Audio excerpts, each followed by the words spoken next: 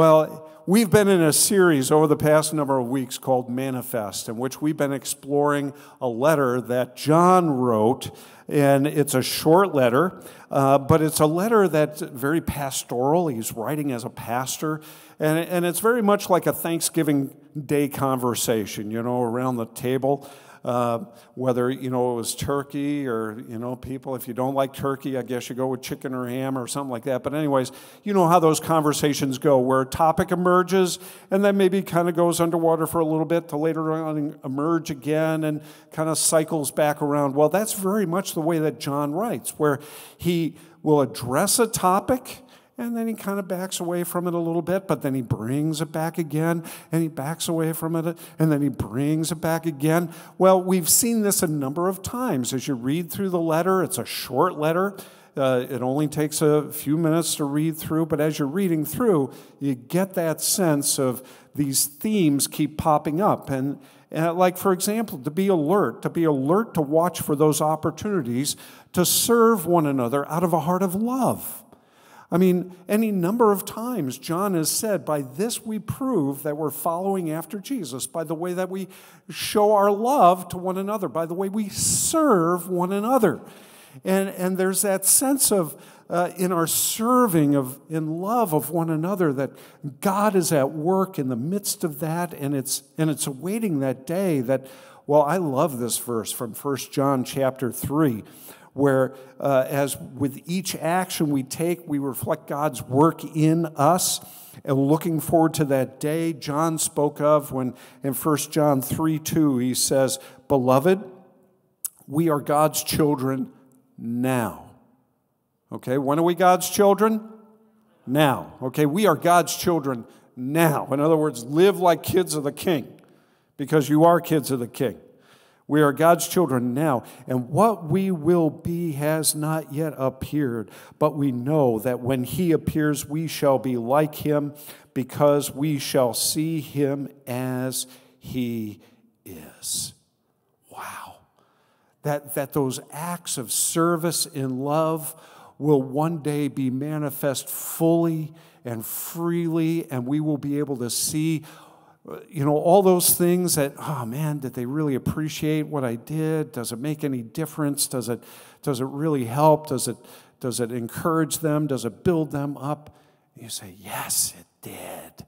Wow, we're looking forward to that day. So we're alert for those opportunities to serve one another in love. We're alert for other things too, some not so positive, if you will, like, for example, alert for false pictures of Jesus. Apparently, there were some people connected with the churches that John was writing to that would hold up a picture of Jesus other than what we read about in the Gospels, other than what John had spoken to them about. And so they were holding up these false pictures of Jesus and saying, well, this is the truth. This is the truth. Like, for example, one of the teachings that might have been happening at that time was that, well, Jesus, he was here physically, but the Spirit of Christ was not there on the cross. It was this convoluted philosophy that was going on that was causing people to trip over themselves. Like, well, okay, so who is Jesus? What did he accomplish really on our behalf? What is all this about? And John says, be alert for those false pictures. And that's part of the context in which John is writing this letter, not only to admonish, that is, encourage followers of Jesus to serve one another in love, but also to be aware of those who would try to pull them away with a false message. And he expands on that theme of alertness in the passage that Barb read for us earlier in 1 John chapter 4, verse 1. Beloved, do not believe every spirit, but test the spirits to see whether they are from God. For many false prophets have gone out into the world. Now, if you read through verses 1 through 6 again, there's only two commands that John gives. That is, two imperatives, that's the technical term, that is, to-dos, things you're supposed to do with what you have heard. So the first thing is, one of the first things he said to do is do not believe every spirit that is teaching or the teachers that are bringing that message.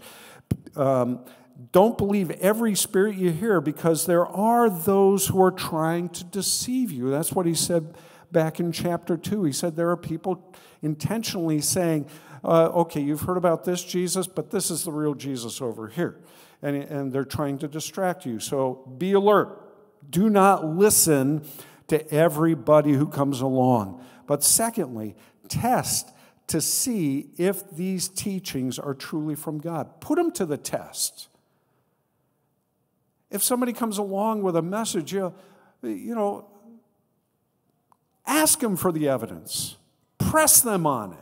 Investigate it. And investigate it with we're going to look here in just a moment.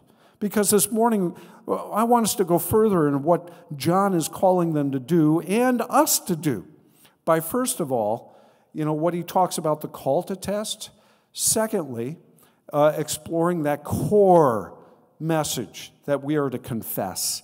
And then thirdly, the hope in which we confess. And so let's talk about the call to test, first of all. That where he says here, don't believe every spirit, but test them. And this repeats several New Testament writers who have the same message for the people that they're writing to, especially Paul. Paul writes more than any of the others about testing and putting on trial, in effect, these teachings that you hear to make sure that they are authentic. Why, here's a sampling. What I'd ask you to do is jot down these verses and just the reference and look them up during the week. But here's a sampling from Paul of some of these challenges to test, to explore, to discern, to judge. In Romans chapter 12, he says this, do not be conformed to this world. One paraphrase puts it like this, don't let the world squeeze you into its mold. Kind of like, don't let the world take you like a piece of putty or a piece of Play-Doh and mold it into a shape that's conducive to the world's thinking. Don't be conformed to this world, but be transformed. Be transformed, be changed by the renewal of your mind, that by testing you may discern what is the will of God, what is good and acceptable and perfect. Another passage is Ephesians chapter 5, in which Paul writes, for at one time you were darkness, but now you are light in the Lord. Walk as children of light, for the fruit of light is found in all that is good and right and true, and try to discern what is pleasing to the Lord. It's the same word as test. Put it to the test. You're trying to understand God's will for your life. Philippians chapter 1, verses 9 and 10, he says, and this is my prayer, that your love may abound more and more with all knowledge and all discernment, the ability to test, so that you may approve, that is, test, what is excellent, and so be pure and blameless for the day of Christ. And then another passage, and these are just a sampling of the numerous passages that he has, but 1 Thessalonians chapter 5, Paul writes, do not despise prophecies, that is, words that are delivered from God's word, but test everything. Test everything. Put it to the test. Hold fast what is good. If you're going to hold fast to what is good, what are you doing with the bad stuff? You're throwing it away. You're getting rid of it. You're not paying attention to it. That's the challenge that Paul gives, and a number of other writers have similar challenges, and John is right here. He wants the best for them. He wants them to understand God's will and God's work in their life. And so he says, in order to really understand God's will and work in your life, you really have to be testing. Don't listen to everybody that comes along. Test, decide, judge to see what is true or not. Apply wisdom to discern what is right or wrong. Now, here's a challenge I hold out to you. That every time somebody stands up here and we're saying, thus saith the Lord, that is, we're saying we're talking and preaching from God's Word that we are. That if you have a question, you dig. I've had people come up and say, well, my opinion is, or I feel this way. What I really want to hear you say is, Pastor, wow, you made a fantastic point. And here's another Bible verse that just really underscores that. Or, Pastor, I think you threw it on the dirt on that one. I think you missed the point. Because here I look at God's Word and it says this. Can you help me understand it? And we dialogue with God's Word as the basis. Not the latest opinion. Not how we feel about what God's Word says. What does God's Word say? And we interact with it and we engage with it together to understand what He's saying. So I'm just giving you permission. If you hear something from up front and you're like, I have a question about it, well, ask the question. And let's explore God's Word together to make sure that together we're following Jesus together by listening to what He has revealed in His Word, what the Spirit teaches through His Word. That is our basis. Now, we need to exercise that discernment. We need to be a people who test what we hear and not just take it all in.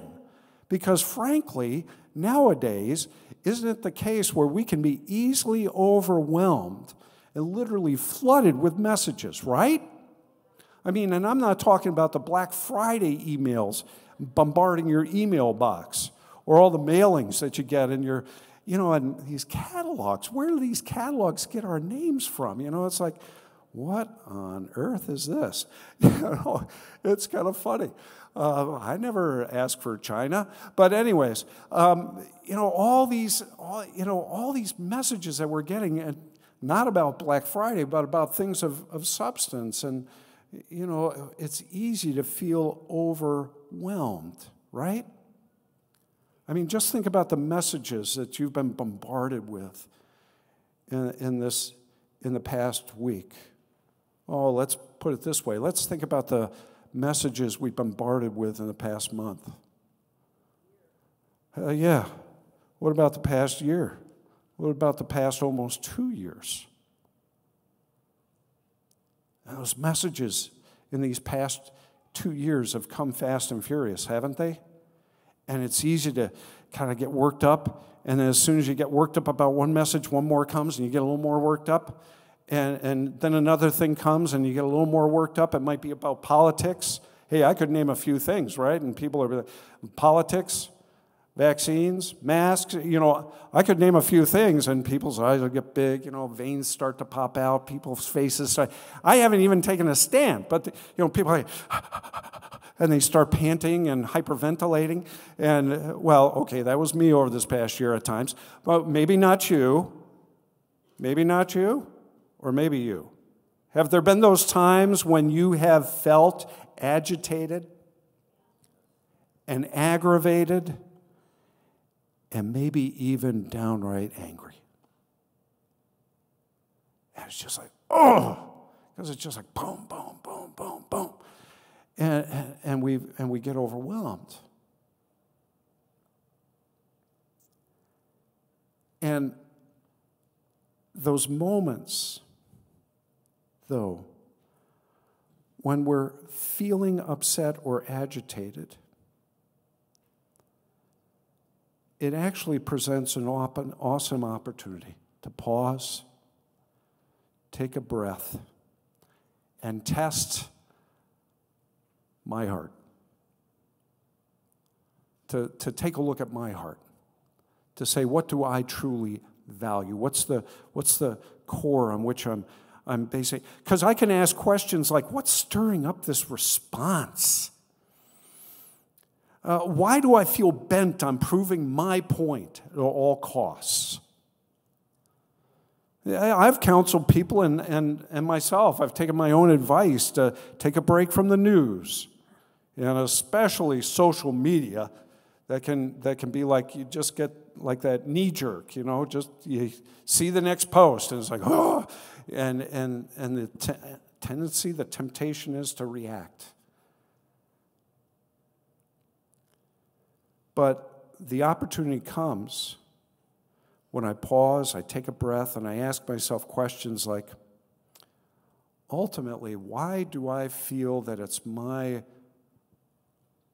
mission in life to convince this person who's firmly entrenched in their position and sees it as their mission in life to be firmly entrenched? Why do I think it's my life's calling to try to persuade them otherwise? When really I should be testing my own heart and saying, what is my heart? What is my hope based? Is it based on politicians? Is it based on a medical solution?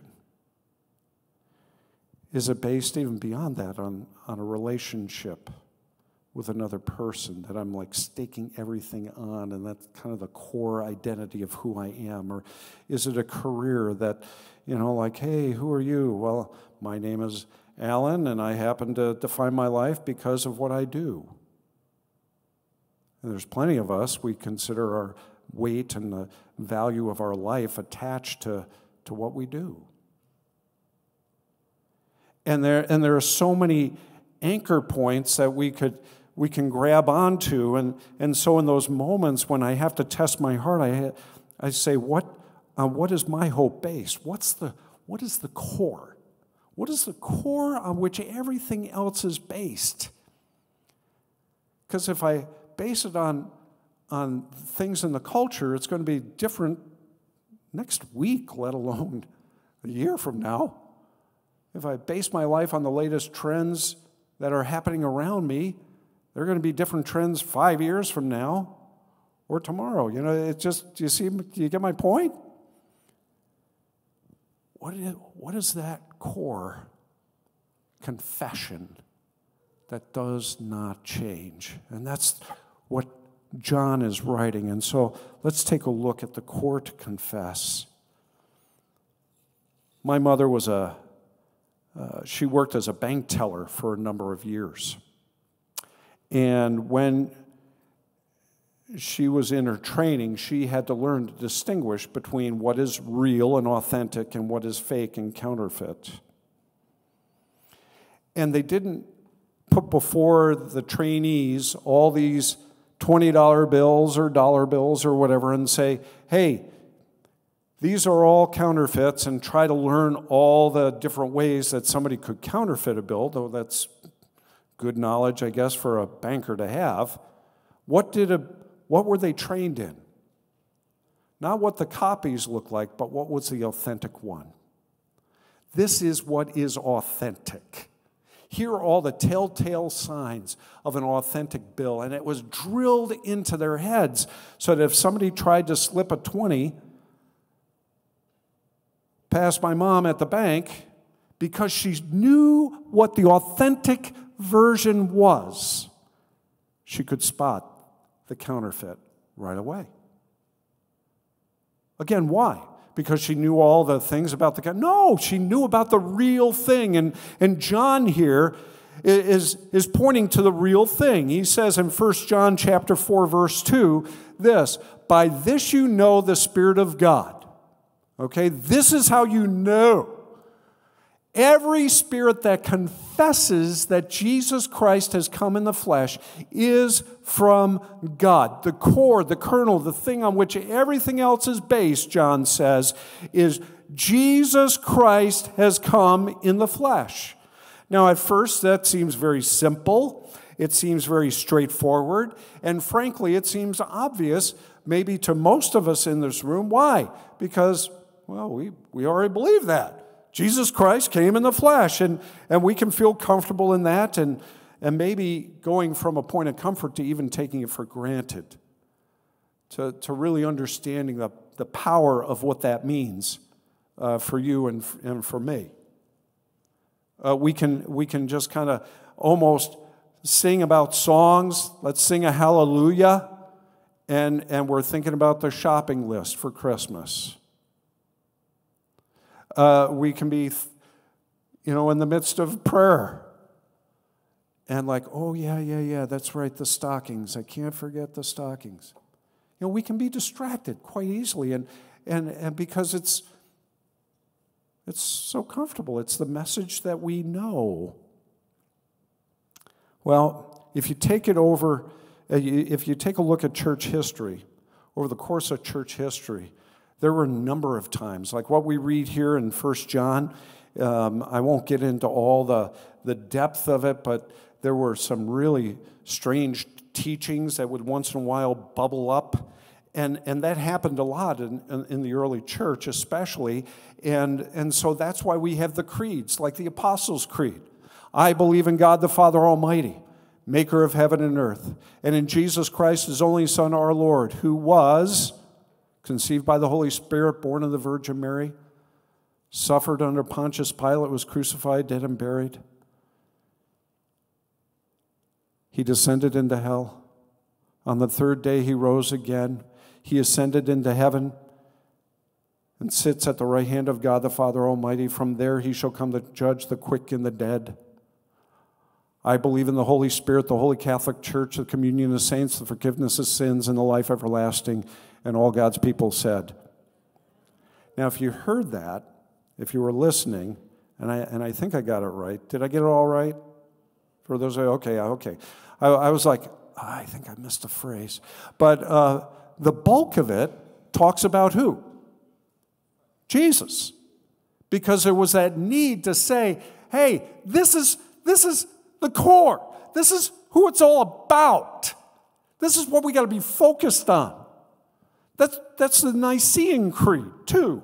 And any number of the other creeds that have come down in history where there have been that times of saying, we have to refocus back on the core. And that is Jesus Christ who has come in the flesh. Now, this is the first day of Advent, okay? And so it is good to take a moment and unpack what John is saying here. When he said, Jesus Christ has come in the flesh, Jesus, all right? His name that would have been heard in the streets of Jerusalem or in Nazareth would have been Yeshua.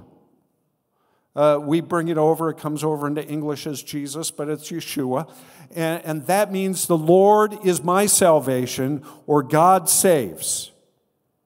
There's a couple different variations, but the whole point is God saves. The Lord saves. Christ. That is, Christ was one who was sent by God. He's the sent one, anointed. He's the Messiah. That's all the meaning of that word Christ. So Jesus, the Lord is my salvation. Christ, the one who was sent, the Messiah, came in the flesh. That is, he was incarnate. All right, you talk about chili con carne, that's chili with meat, right? Incarnate means in the flesh, God in the flesh. And so and that was revolutionary, because part of the struggle back then, the way people looked at the world was, well, the spirit realm is real, and all we see around us, this is all imaginary. This is just fleeting. It's just kind of like a shadow. It's here today, gone tomorrow, all that kind of stuff. And so it got very complicated and convoluted. But for John to write, and for Paul to declare, and Peter to declare, and all the apostles and the early church to declare, Jesus Christ incarnate, he came in the flesh, was radical. Because it meant God became one of us. Now, when John uses the word confess, it is more than simply agreeing with a statement. You know, to simply agree to the statement, oh yeah, Jesus Christ, he came in the flesh. That's what we celebrate at Christmas time, right? Yep, I love some of those Christmas carols. Can't wait to see the little manger scene underneath the Christmas tree. But, you know, if that's the extent of our belief, well, we're right up there. No, we're right down there with the demons. I mean, that's what we read in the Gospels. A number of accounts where the demons said, we know who you are. You are Jesus. You are God in the flesh. They believed. James says, well, it's good that you believe. Guess what? The demons do, and they have sense to shudder when they contemplate God coming to earth, Jesus coming to earth, causes them to shudder at the work of God. That's a challenge for you and me because we can be comfortable. We can lose that sense of awe at what God has done for us. You see, to confess is a whole life endorsement. To confess reflects a level of belief on which the actions of life, the actions of my life, the actions of your life, are reflecting that truth. You see, when we say Jesus Christ has come in the flesh, that's a statement about God and His work. That is, God took the initiative to come to us. That God came. That's what we're celebrating on December 25th. That God came for you and for me. Because when we say Jesus Christ has come in the flesh, that's a statement about you and me. People created in God's image needed saving. I needed saving. You needed saving. John goes on to say, Jesus came to destroy the works of the devil and to save His people. When I declare Jesus Christ has come in the flesh, I'm saying I cannot do it on my own. I can't justify myself before God, but God, in His mercy, in His grace, came in the flesh to do on my behalf what I could not do for myself. So if you take that core confession and Jesus Christ came in the flesh, and you hold it up against some popular sentiments. I mean, you're talking to somebody at work, and they say, oh, yeah, you know, Jesus, He was a great moral teacher, wasn't He? He was really great, had some good stories, encouraged us to love one another, all that kind of stuff.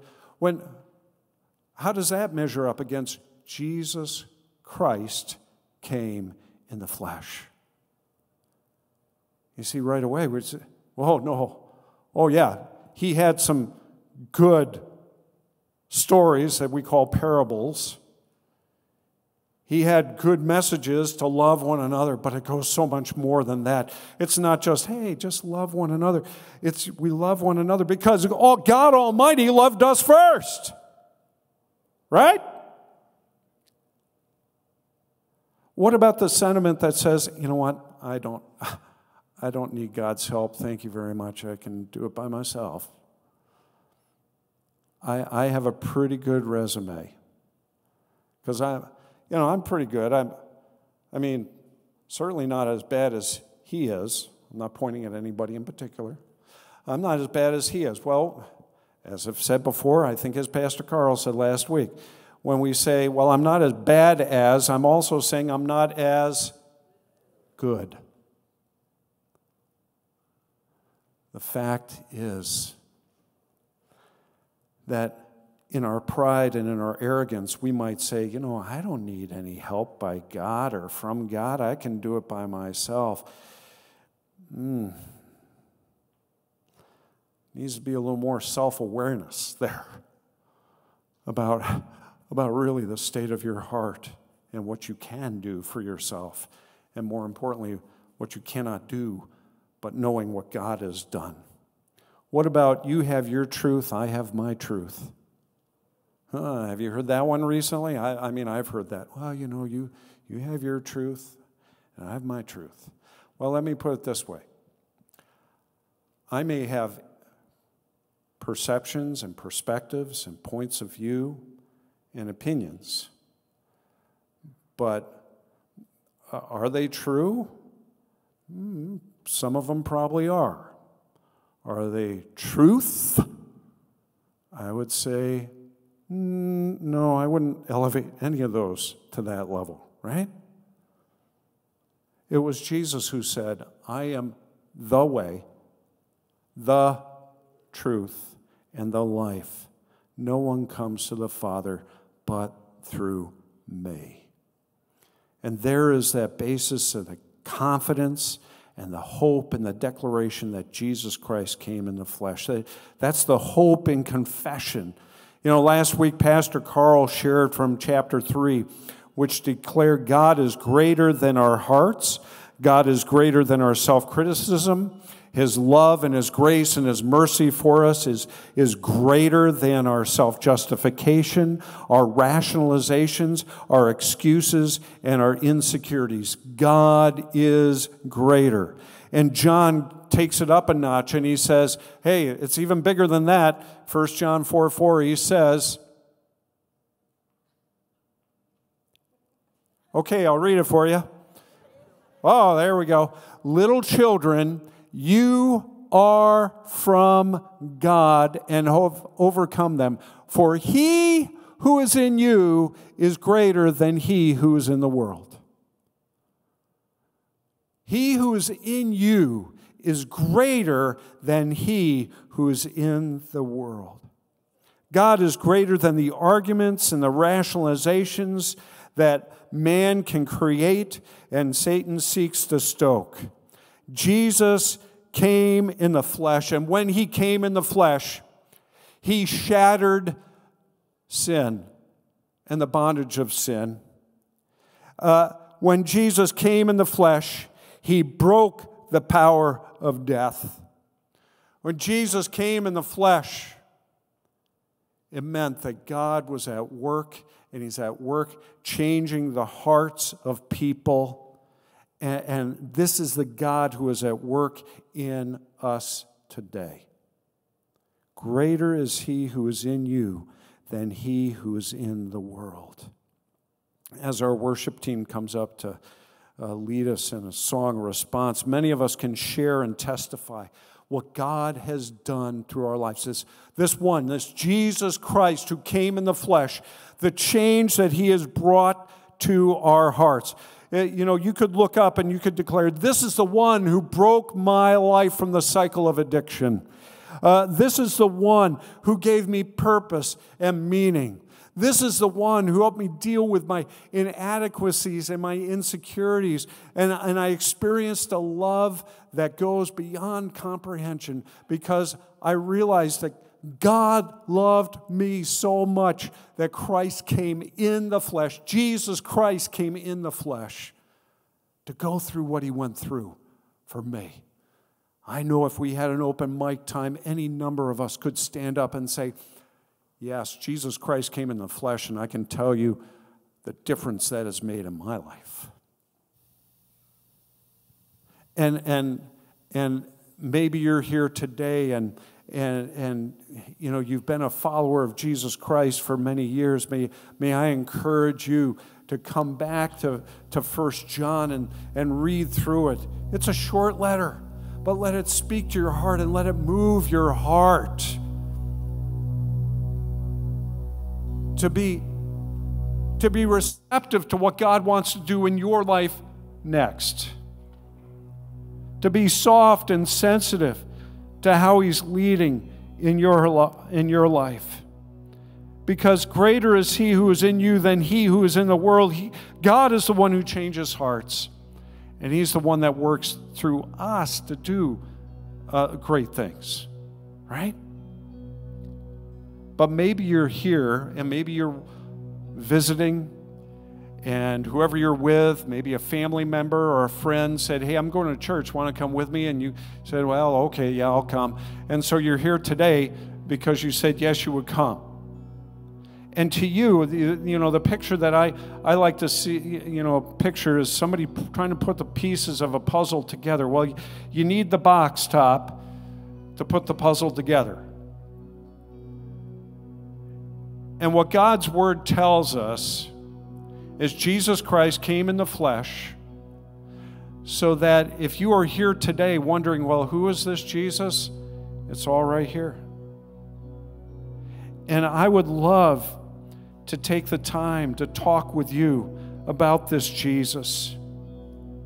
And maybe today is the day when God is tapping you on the heart and you feel it, you know it. You know, you have your questions, you have your doubts.